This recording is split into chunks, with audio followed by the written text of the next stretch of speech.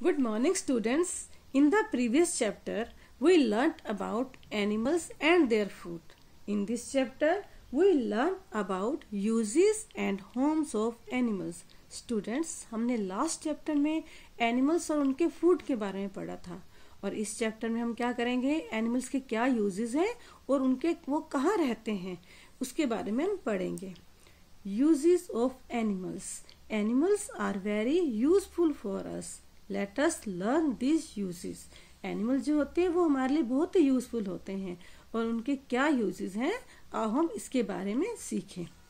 Milk from animals. Animals like cow, buffalo, goat and camel give us milk. वो animal जो जिनसे हमें दूध मिलता है. कौन कौन से हैं? काउ, बफेलो, गोट और कैमल.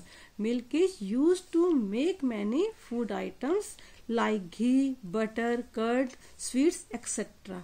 और जो है मिल्क जो है इससे हमें कई तरह की फूड आइटम बनती हैं. कौन कौन सी बनती हैं? घी, बटर, कर्ड और sweets. Egg, meet and fish from animals. कुछ एनिमल ऐसे हैं जिनसे हमें एग, मीट और फिश मिलती है. Animals like Hahn, goose and duck give us eggs. जो ये हैन है, गूज, डक, इन एनिमल से हमें क्या मिलते हैं? एग मिलते हैं. ये एग देते हैं. Eggs are good for health. Egg जो होते हैं वो हमारी हेल्थ के लिए बहुत अच्छे होते हैं. We get chicken and meet from Hahn, duck and goat. Hahn, duck और गोट से हमें क्या मिलता है? मीट. और क्या मिलते हैं? उनसे चिकन मिलता है. We also eat different types of fish and crabs. हम अलग अलग तरह के फिश और क्रैब्स भी खाते हैं. वूल फ्रॉम एनिमल्स. स्टूडेंट्स, कुछ एनिमल ऐसे हैं जिनसे हमें वूल मिलती है. We get wool from sheep, yak and camel. Sheep, याक और कैमल से हमें क्या मिलती है? वूल मिलती है. वूल is use to make woollen clothes.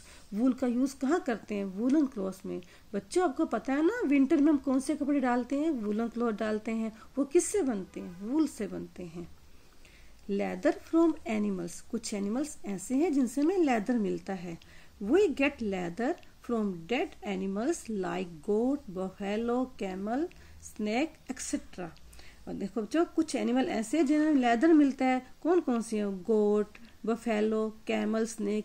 जब ये मर जाते हैं तो इनकी स्किन से लेदर, इनका स्किन को हम लेदर के रूप में यूज करते हैं. The leather is use to make belt, bags, jacket etcetera.